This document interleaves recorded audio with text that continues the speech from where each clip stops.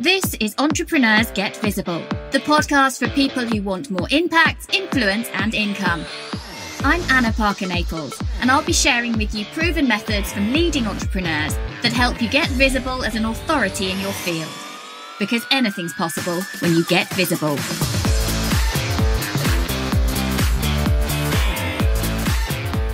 I'm talking today about live events and why you should absolutely make sure you get to important and relevant industry events, both events and conferences and networking things that happen. So the reason that I think it's really important is that in-person connection matters. No matter how much of your work is online, how much of it is in this digital space, you can create much better rapport and deeper connection if you meet people in person.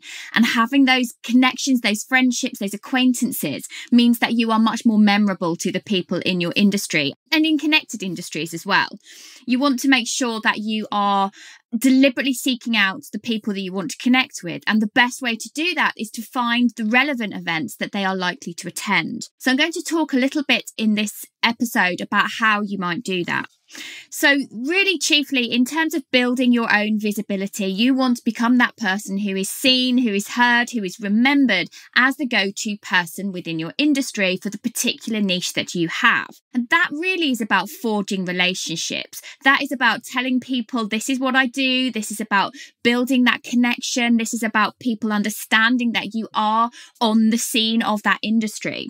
So the way that I would recommend that you go about working out which events you should be at is to compile a really detailed list of everything that's going on locally in terms of networking events that might be relevant to your business or that might have people with connected industries to you as well. So you want to also have an idea of the national events that are surrounding your industry or connected industries and also the international events, because there's something powerful about turning up at an international event that you have made that extra legwork to get to. And I'm just going to share with you one of the best things that I ever did for myself in terms of up leveling. And that was about 5 years ago. I discovered that there was a conference happening in the US. It was actually in New York.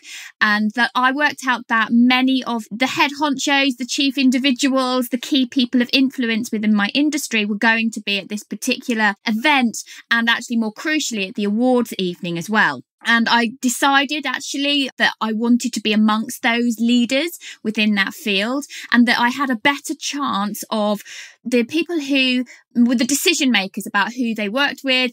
They would all be likely to be in the same room at the same time. And I understood that it doesn't matter how many emails you send or how many connections you try and make on LinkedIn, for example.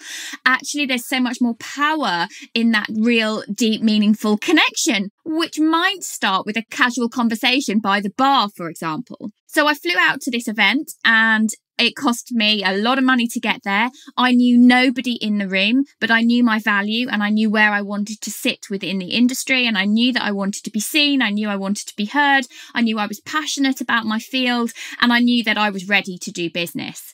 But I also knew that what was going to be important at that event was those casual conversations. So I arrived at that event and I knew nobody, but I got talking to some people by the bar. I got introduced to people. The fact that I travelled from the UK, people found very impressive. It showed commitment. It showed dedication. And as a result, by the end of the evening, I had met pretty much all of the key people of influence that I wanted to meet. And some of those then ended up to go on to be friendships or acquaintanceships. And I started to get a lot of referrals. And actually, I left that event at midnight. By 9:30 the next morning, I had been offered a $30,000 contract because I had put myself in that ring. If I hadn't done it, if I'd said, oh, I don't belong or I'm not good enough or told myself that sob story, there is no way that I would have then got the traction in that industry that I did. So don't rule out international events.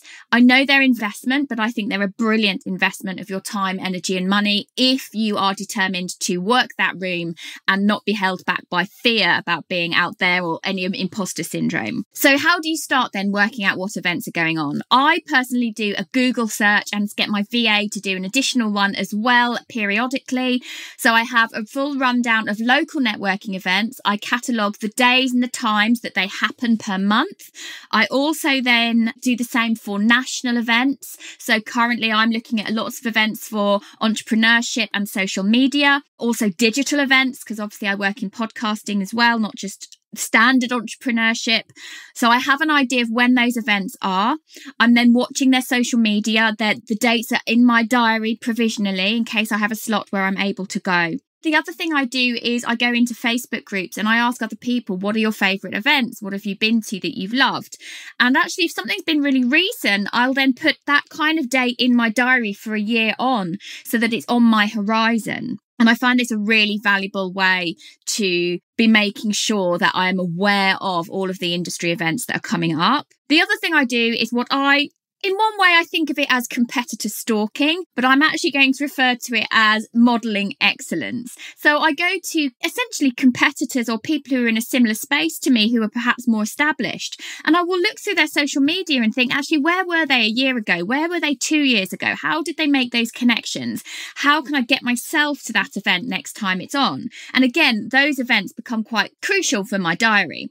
So all sorts of events can be really useful for making the connections. The bigger, the more expensive conferences, I think, can be great for learning. They can be great for connection, but also don't rule out the smaller events where there might be, maybe even just 30 people there, because again, you're going to have that opportunity for connection and rapport. I like an event where, you can go and grab yourself a cup of tea and it's informal, or you can go to the bar and get your own drink, because that for me is often where those casual conversations happen. And for me, it has brought in tens of thousands of pounds getting out, making those connections, building relationships and making friends within your industry as well. Because let's face it, entrepreneurship can be quite a lonely journey. And the more people you have in your network, not only is it going to improve your business, but it's going to improve your life. Thank you for listening to Entrepreneurs Get Visible. To get your free checklist on how to raise your profile and to find out about our community, go to annaparkernaples.co.uk/get visible.